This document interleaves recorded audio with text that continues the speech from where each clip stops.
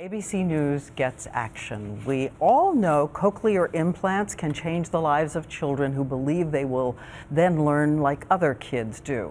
90% of insurance companies cover the cost, but what if you are a family that didn't notice a line in your policy and your child has to pay the price?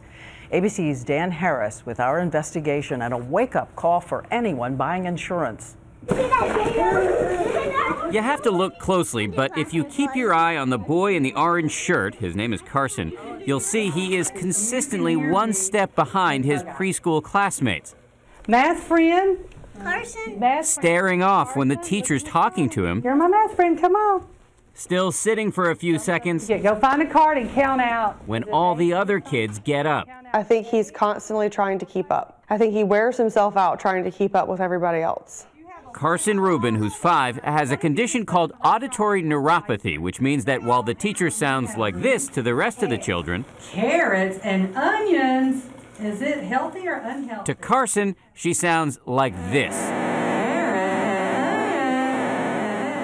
Carson, have you ever been to the dentist? Have you ever been to the dentist? Cochlear implants could dramatically improve Carson's hearing. They can have miraculous impacts. Just watch as this child's device is turned on for the first time. Could you hear that? But it would cost $250,000, and the Rubin's health insurance company has refused to cover it. When they came back to you and said, we're not going to cover this, what was your reaction?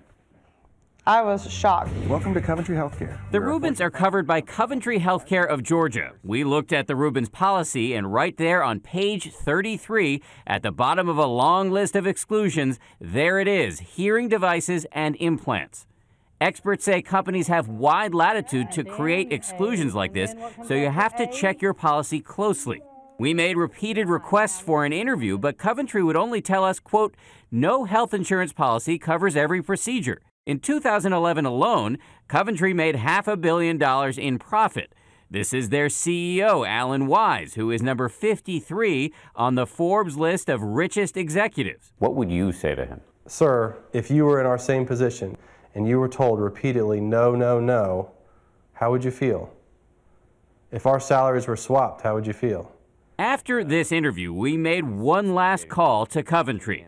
And this time, they thanked us for bringing this issue to their attention and said they will now cover cochlear implants in Georgia. Go. Including for Carson, whose mother we spoke to this morning. To have the insurance company call you and say, okay, we're going to cover this, that must have been huge. Well, I kind of couldn't breathe for a while. Carson Rubin will have surgery in weeks. His mother says he is very excited, but bear this in mind. Every year, more than 1,000 children who need cochlear implants are denied in America. And even though Coventry is changing its policy in Georgia, in 23 other states in which the company operates, the exclusion will remain in place.